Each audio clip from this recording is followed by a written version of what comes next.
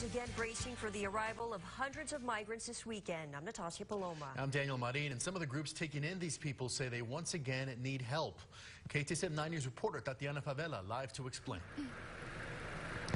The City of El Paso tells me it doesn't have any set plans for providing shelter to the hundreds of migrants being dropped off here in the Borderland by federal agents. Now, as we first told you last night, the city's Office of Emergency Management had planned on using Nation's Tobin Park Rec Center behind me as a regrouping location. But today, one local nonprofit is calling on local churches to help out.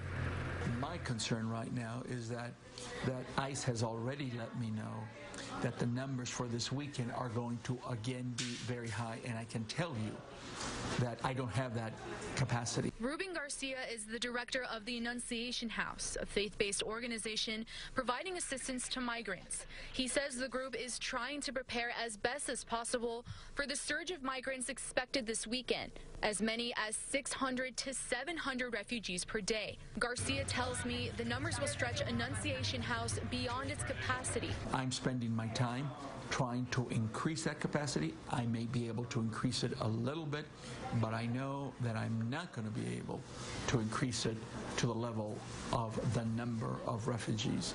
Following local, state, and federal guidelines, the City of El Paso says it has no plans to open facilities to house migrants. A city spokesperson says local tax dollars will only be used if there is an emergency declaration from the state of Texas. This has not been identified as an emergency situation by the state, by the governor. The governor has not called an emergency situation, so we have no way of getting reimbursed from the state for the funding that we would put in if we were to open up a warming center of any kind. Regarding the need for donations and volunteers, Garcia says the large number of local faith organizations could make all the difference if they take in 20 to 30 refugees per week. Right now, but just for the next couple of days, it would be extremely helpful if in your audience there are members of faith communities who would say, you know what, they need space for this weekend. I'm going to look into the possibility of my church receiving refugees for this weekend.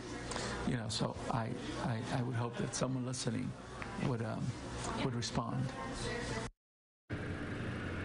And if you want to help with the continued flood of migrants to the Borderland this weekend, you can help by donating items to Annunciation House or by volunteering your time. Live in Northeast El Paso, Tatiana Favela, KTSM 9 News.